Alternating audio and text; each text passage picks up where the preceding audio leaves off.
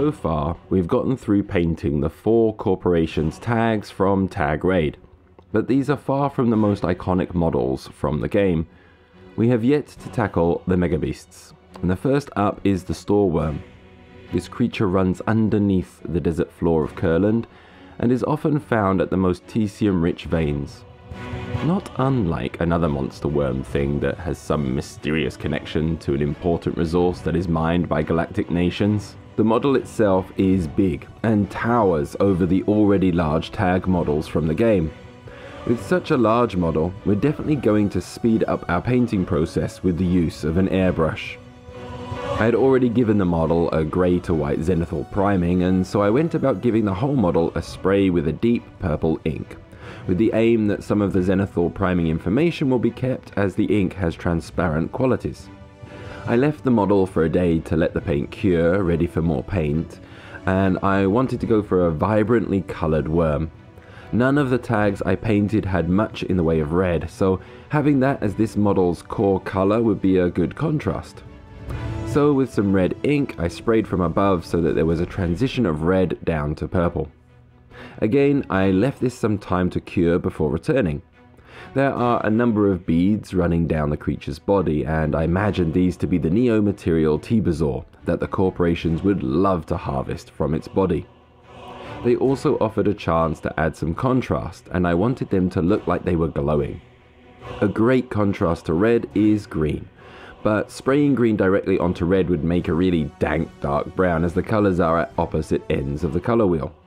Instead, to really get the green to shine, I began with white to create points of light that we could later tint green and keep them vibrant. I have to say, using the airbrush for all this work was a lot of fun, and although it can be done with a brush, the speed at which you can cover so much of the model makes learning to use an airbrush in your workflow worth the effort.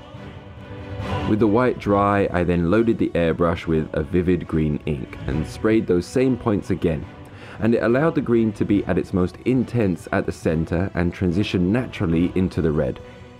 I didn't want to overdo it with the green, so for the points of white I had sprayed onto the side, I went with a bright magenta that was closer to the red and purple, but would be brighter.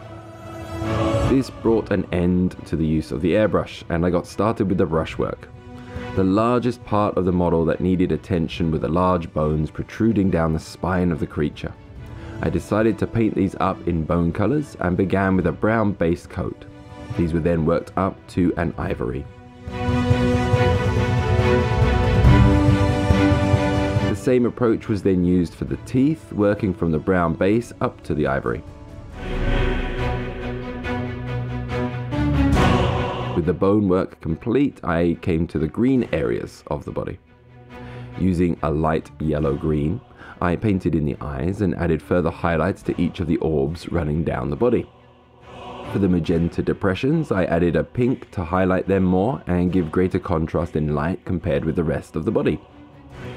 For the weird tendrils extending out the Stoorworm's head, there were some carapace pieces along the surface. To contrast with the red, I painted these green, but didn't want them to be as bright as the other green on the body, so I reduced the contrast by mixing grey in and creating a muted green. With much of the model painted, the head was not drawing enough attention, when it should have been. To make it more interesting, I went with painting the extended mandible jaws a cool purple, leaning more into the blue spectrum rather than red, with the intent to pull attention and get some more detail in the face. This went from a dark, cool purple up to a light blue purple for the highlights, and I was pretty happy with the added color variance. I then stepped away from the creature and started on the base by giving it a coat of a warm, dark brown. This was then dry brushed using a combination of a makeup brush and piece of packing sponge with a golden brown and ivory. When I returned to the main body of the creature, I used a brush to add highlights where necessary to the reds, magentas and purples. However, I was feeling the creature was still looking rather flat and uninteresting in color variance and contrast. To add some interest, I planned on adding contrast along the crests of each chitinous plating. Following the edges and making line strokes towards the edge of each plate with golden brown and yellow, it helped build up what looked like a natural pattern and helped highlight each of the plates forming across its body. I was really happy with the effect, but then I realized just how many plates were on this thing, and the long and laborious work of painting each plate began and eventually ended with a pleasing result.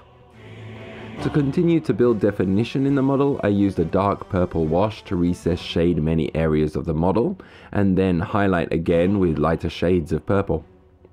Previously, my painting of the eyes was pretty awful and looked a bit cartoonish. I decided to try and jewel the eyes by building layers from dark green to jade and finally yellow for where I wanted the worm to be looking.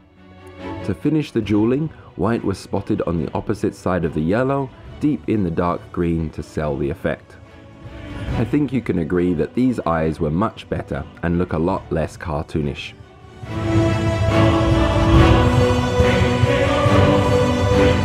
The worm itself was then finished, but the base needed a little more work. I wanted the rocks in the center to be a different color from the desert floor. I still wanted them to feel like they were part of the desert, so I kept the brown base to tie it together with the sand. However, rather than dry brushing golden brown to ivory, I used grays up to white with a light blue mixed in as well. The desaturated blue helped give a cooler color to the rocks than the warm sand and gave contrast without heavy saturation, making it a subtle effect that also wouldn't draw the eye away from the worm itself, which is what I want the viewer to be looking at. And here is the Stoorworm in all its glory.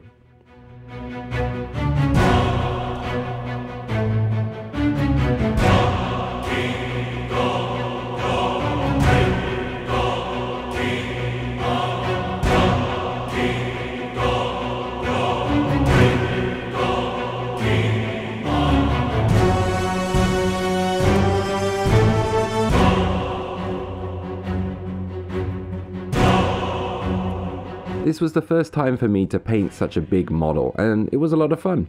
It certainly wasn't perfect, as I feel the purple I began with was too dark and made it difficult to bring the saturation up. The head as well does not pull enough attention, and so my feeling when looking at the finished piece is that it does not have a natural balance. Conversely, I really like the patterns across the plates and the glowing green orbs adding lots of contrast. I hope you enjoyed the painting, and if you thought this was a big miniature, wait until you see the Steindrager. Man, that thing is crazy big. But that will be for the next video. See you there.